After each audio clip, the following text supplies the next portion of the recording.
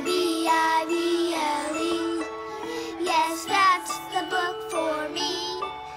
I stand alone on the Word of God, the B-I-B-L-E. The B-I-B-L-E.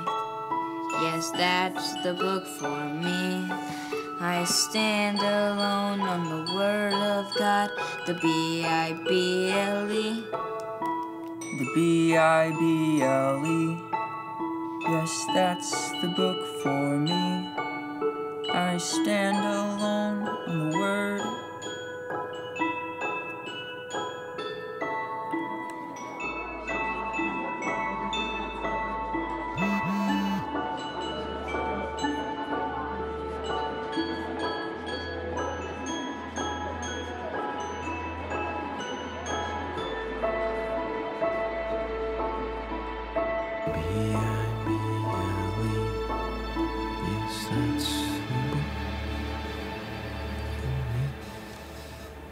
Hey, Bob.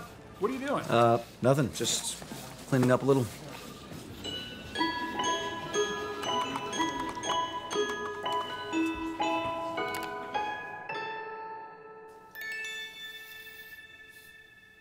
Wow. What are we going to do with that? Well, I want to welcome, first of all of our campuses, our Hastings, our Cottage Grove, our Eagan, and Woodbury campuses. Good to have you along as we launch into this brand new series. I don't know about you, but I grew up singing that little song. That little song, the B-I-B-L-E, yes, that's the book for me, was something that we sang in what we called Sunday school in the church that I grew up in. But it wasn't just that little song that we sang. We also had a saying about the B-I-B-L-E that was repeated over and over and over and over and over and over and over again. And it was right here. The Bible says it, we believe it, and that settles it. You almost had to say it with an attitude. The Bible says it, we believe it, and that settles it. And we heard that often. And that's all I needed as a kid growing up in the church. All I needed was an adult telling me that the Bible says it, we believe it, and that settles it. Don't question the Bible. Don't put your hand up and ask any questions. No. And if anybody gets in your face and challenges you about the authority or the trustworthiness of the Bible, our mantra, what we were programmed to say was, the Bible says it, we believe it, and that what? Say it out loud. That settles it. Yeah. And that works for a while. That works for a while. That works for a while until we actually grow up. It works for a while until we actually crack open the B-I-B-L-E and start reading it. Not just the sanitized Sunday school passages in the Bible, but a lot of the stuff in the Bible, especially in the Old Testament, that is problematic for us. It works for us until we get to college or we get off to a university and very, very wise professors and teachers begin to point out things in the Bible that we never even heard about that were in the Bible when we were in church, the passages that nobody talked about. And all of a sudden, these professors and these very, very wise people start poking holes in the Bible. And then that doesn't work anymore, does it? It just doesn't work anymore to say, well, the Bible says that we believe it and that's settled. It doesn't work anymore. At least it doesn't work for many of us, for many of you. Do you ever wonder why so many young people walk away from the Bible? Why so many young adults walk away from the church, from the faith, and just say, I'm done with it? And do you ever wonder why so many atheist groups right now, and there's a bunch of them, are actually on their advertisements saying things like this: the fastest way for a Christian to become an atheist is to read the Bible. I didn't make that up. That's their slogan.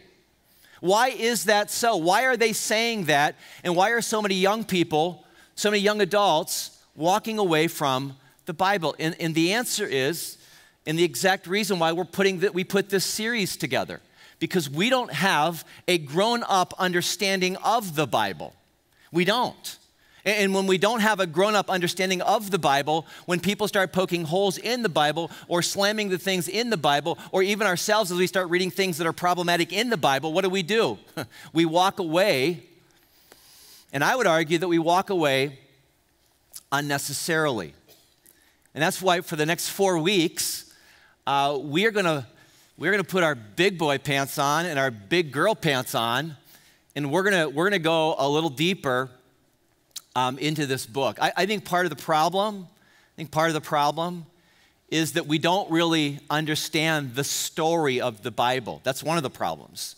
And that's what a grown-up understanding of the Bible is going to give. We don't really understand the story of the Bible. We know a bunch of stories, right? We've all heard a bunch of stories in the Bible, but to really understand what the story is problematic to us. The other problem, I think, is we don't really understand how this Bible came to be, right?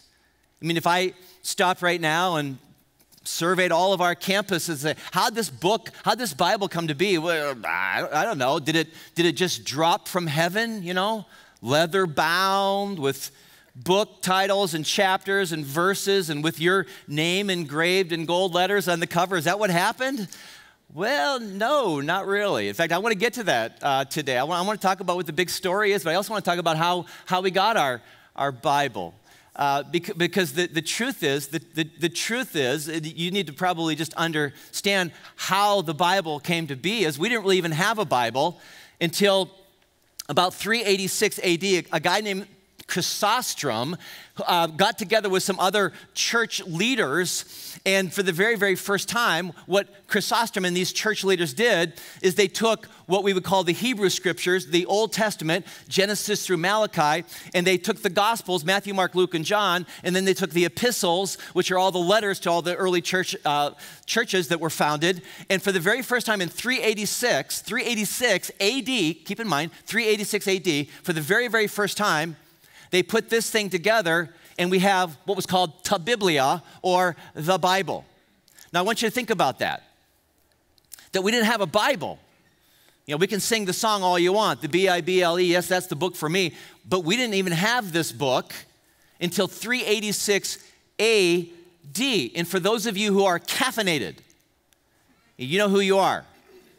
Go ahead and lift your cups at all of our campuses.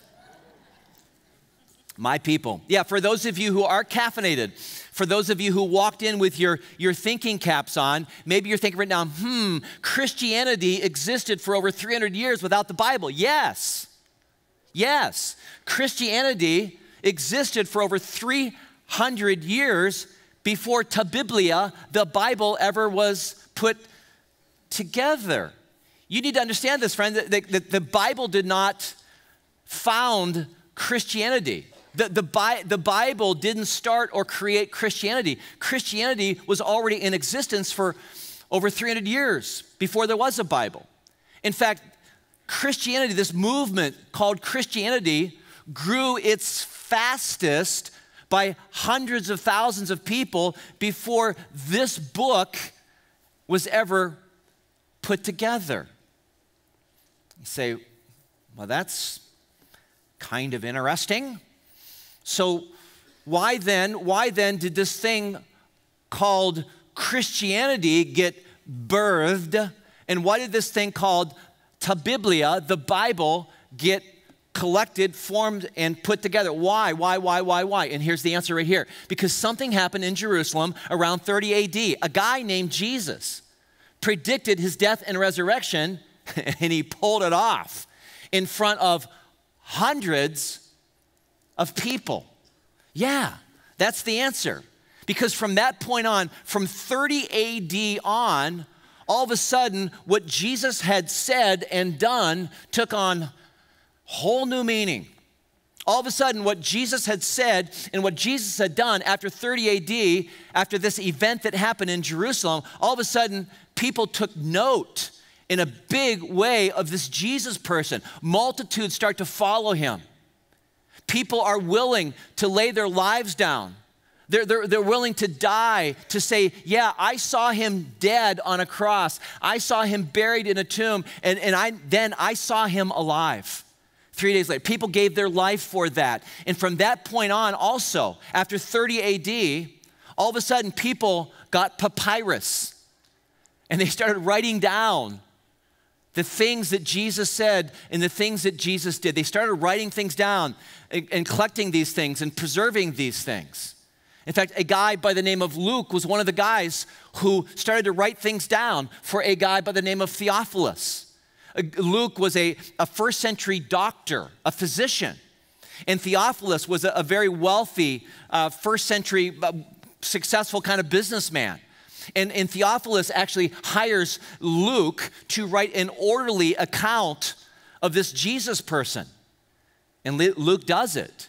And what Luke wrote down and collected and put together has made its way into our Bible.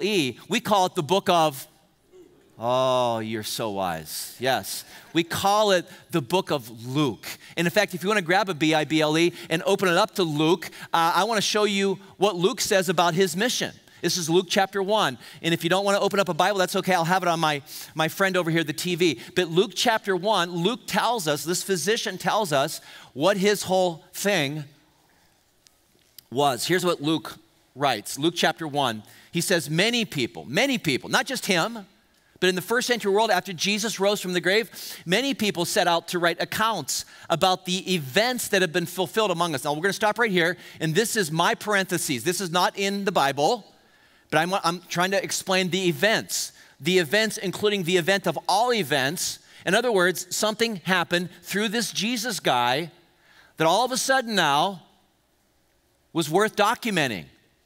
By the way, you need to understand, friends, in the first century world, there were a lot of would-be messiahs. There were a lot of people showing up in the scene saying, I'm the Messiah. No, I'm the Messiah. No, I'm the Messiah. And they all were would-be disciples, and then all would-be messiahs, and all of a sudden someone came saying, I'm the Messiah, and then they died, and they rose from the grave, and like, yep, he is the Messiah. And from that moment on, people started writing things down. Now, back up what Luke said. They used the eyewitness reports circulating among us from the early disciples. Having carefully investigated everything from the beginning, I, Luke, the doctor guy, I have decided to write an accurate account for you, most honorable Theophilus, so you can be certain and other people can be certain of the truth of everything that you were taught. Now you need to understand, everybody look at me for a second, all of our campuses. Luke, when he starts writing this orderly account of the life and the teachings of Jesus, he never in a million years was thinking, sweet, I get to write a book of the Bible. Because he had no idea about a Bible. He didn't even think that there would ever be a Bible. He had no idea but that someday that this book would be put together. Actually, it's a collection of books. It's more like a library than a book. He never had any idea that someday 100 million copies per year of this book would be sold. He had no idea. All he knew was that something happened that was very profound in Jerusalem around 30 AD. That a guy actually claiming to be the Messiah proved that he was indeed the Messiah. So why is there a Bible? The answer is because Jesus rose from the dead. If Jesus had not risen, if Jesus had stayed buried in the tomb, nobody would have written anything down. Nobody would have all of a sudden started documenting and collecting and interviewing eyewitnesses and saying, okay, what'd you see, what'd you see, what'd you see, and writing. No, that would never have happened. No one would have documented the unbelievable explosion of this movement that we now call Christianity. And no one would have taken the Hebrew Scriptures. No one would have taken the Hebrew Scriptures that we call the Old Testament and all of a sudden put them together with what we call the New Testament. No one would have done that. No one would have done that. But they did it because of the Old Testament. And we're going to talk about this next weekend at Crossroads. But the Old Testament, what it does is it anticipates. It points toward Jesus. And that's why all of a sudden the Hebrew Scriptures all of a sudden became very important as well. But no resurrection, let's get back to this. No resurrection would mean no Bible, no church, and no spread of Christianity. But because of this event, we end up, this is how we got our Bible, we end up with 66 books, which we call the Bible. It's fascinating how it all came to be. And what is the story of the Bible? Pastor Phil, can you sum up the story of the Bible in one word? Of course I can. It's Jesus. Because the Old Testament I've already said this, anticipates Jesus, and the New Testament introduces us to Jesus. The Old Testament points toward a Messiah who is going to come. And then the New Testament introduces us to that Messiah and then this movement that he started. Now, I want you to hear this. Our faith is not dependent upon whether or not a real guy named Adam and a real guy named Eve existed. I'm not saying they didn't. I'm just saying our faith is not dependent upon whether you can prove that the first man and the first woman were Adam and Eve. Our faith is not dependent upon whether or not the earth is 6,000 years old or it's 4.5 billion years old. Our faith isn't dependent upon figuring that the age of the earth. Our faith is not dependent upon whether or not we believe that a guy held up a staff or a rod and a sea split in two. Our faith is not dependent upon whether or not there was a real guy named Jonah who got swallowed by a big, big whale. It's a whale of a tail. Our faith is not dependent upon whether or not that literally happened or not. Our faith is not dependent upon whether or not Genesis 1 and 2 is good science or bad science. Our faith is not dependent upon whether or not the Bible contains good history or bad history. Now, I have my opinion on all that stuff. And you have your opinion on all that stuff. But what I'm saying to you is our faith is dependent on one thing and only one thing, an event called the resurrection.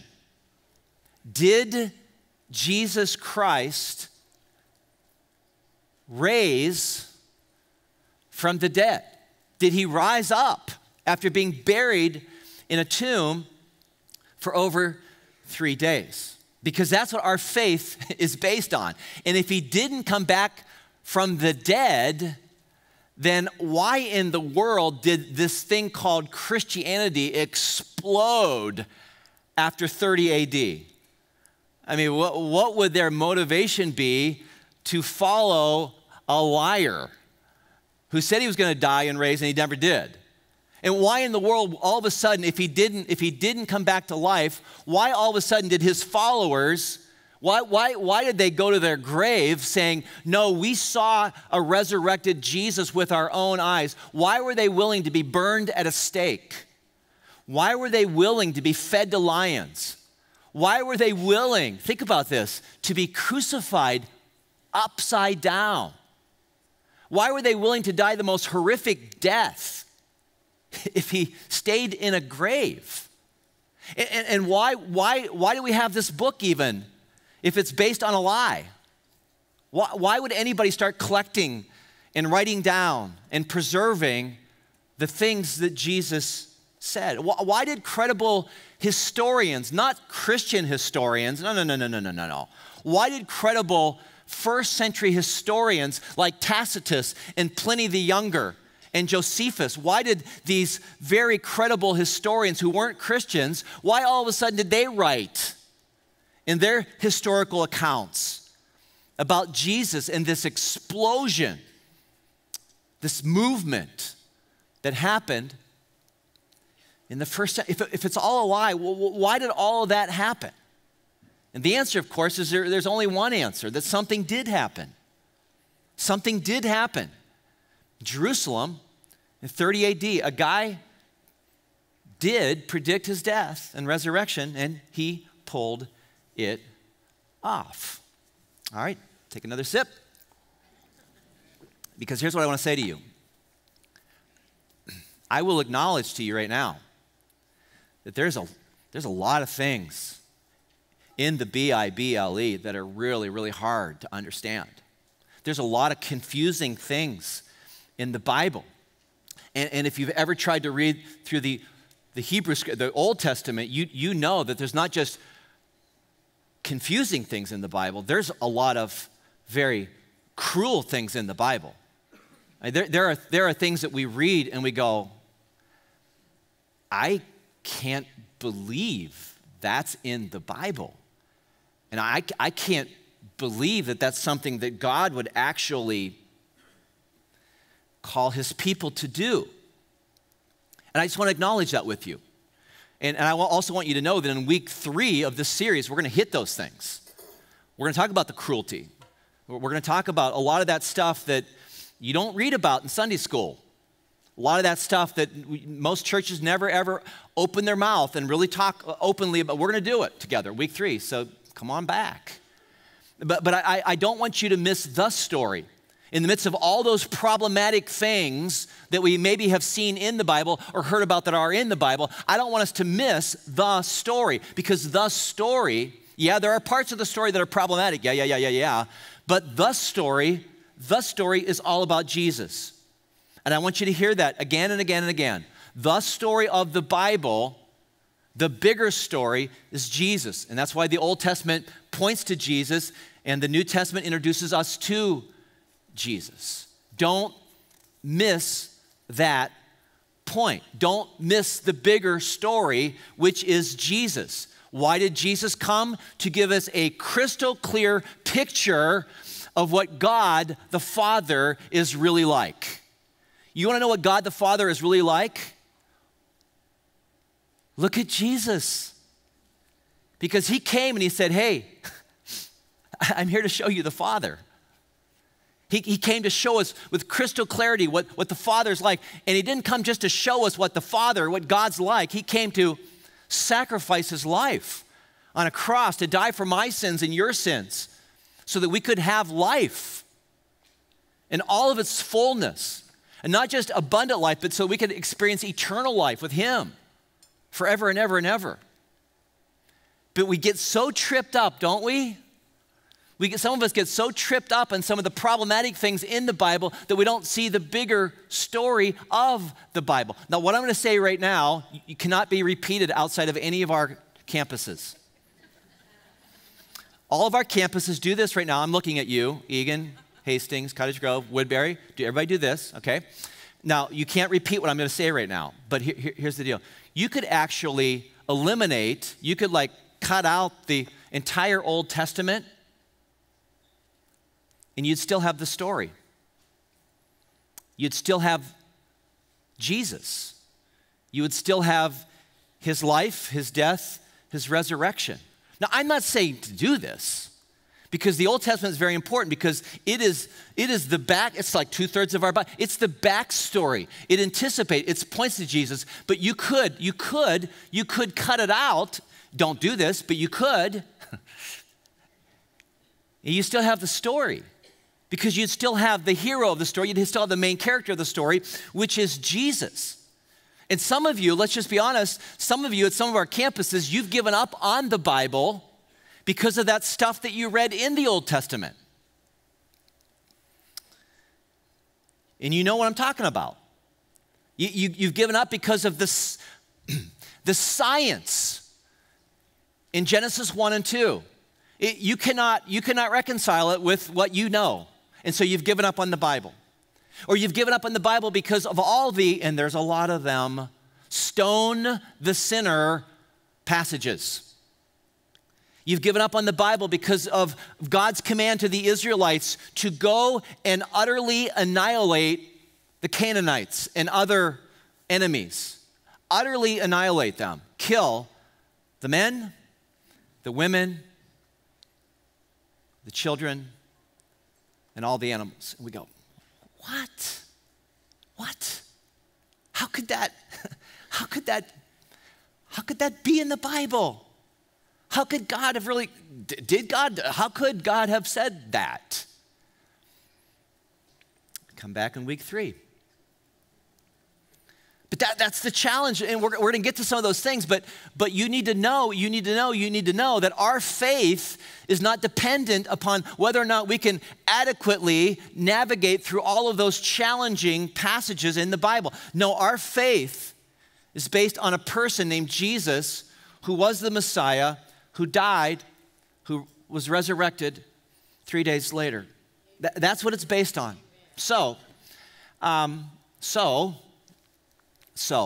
we're just getting kicked off here. You're going to come back for week 2, by the way? I hope you do. And week 3, I know you're going to come back for, as you watch me sweat on here. But here's the deal. I have an assignment for a small group of you, just a small group of you, and that's okay. I want you for the next 30 days to read through the Gospel of John. For the next 30 days, just read through the Gospel of John. Why the Gospel of John? Because John was an eyewitness. He was an eyewitness to the life of Jesus. He was there. He was there, and later in his life, he writes this account of the life of Jesus. Now, I want you to know something. This assignment is not for those of you who are already reading through the Bible. Do you know that 1,400 adults have already committed to reading through the Bible this year? Either the entire Bible or the New Testament? Unbelievable. That's mind blown. I'm so proud of those of you who are doing that. I applaud you. You keep doing what you're doing. No, I want this assignment, read through the Gospel of John, for two groups of people. For those of you who have maybe tried to read it and you gave up on it, or if you've never ever really opened up the Bible and read it, this assignment is for you. I want you in the next 30 days to simply read through the Gospel of John. Less than one chapter a day. It's doable. And I want you to do it again because John was an eyewitness. In fact, John, at the end of this book that he wrote on Jesus' life, he gives us the why. He says, but these things I've written you, they're written so that you may continue to believe, or you may start to believe that Jesus is the Messiah, the Son of God, and that by believing in him, you will have life by the power of his name. I want you, if you've never read the Bible or you've given up or walked away or semi-walked away from the Bible, I want you to read the Gospel of John because maybe, just maybe, Jesus is the Messiah. Maybe, just maybe, he is the Son of God. Maybe, just maybe, there is life found in him. So, for no other reason, you need to cover your bases. So I want you, if you're not reading the Bible, to join many of us in reading through the Gospel of John. Read it. Just read it. And get to know Jesus. And then, after you read it, for 30 days, you read the Gospel of John, and at the end of 30 days, Jesus has no interest to you. At the end of 30 days, as you've honestly read through with integrity the Gospel of John, and Jesus does not intrigue you in the least, and after 30 days of reading through the life and teachings of Jesus, you have no interest whatsoever in investigating Jesus any further, then I would say, walk away. Walk away. But don't walk away. Don't walk away unnecessarily. Don't walk away until you honestly take some time to read through the Gospel of John. It's Jesus. Jesus is what it's all about. And Jesus is the hero of the story. And Jesus is the reason for the story. So, take the challenge. At all of our campuses this weekend, we're giving away free copies of the Gospel of John for those who are taking the challenge. And your campus pastor will tell you more about that. But for now, I have the privilege of praying for you and praying for me as we begin this journey together. God, thank you so much for this time that we get to spend thinking through things that matter. And Father God, I pray for myself and I pray for all who are tuning in to this message, this series. Would you give us insight, Spirit of the living God? Would you give us understanding to grasp your story better and to find you and to find ourselves in your story? And we thank you so much, Father, for sending us Jesus, your Son, so that we could have a clear picture of who you are and what you're really like. And my prayer on behalf of all of the Crossroads family is that our faith would grow. Our faith would grow in these weeks to come.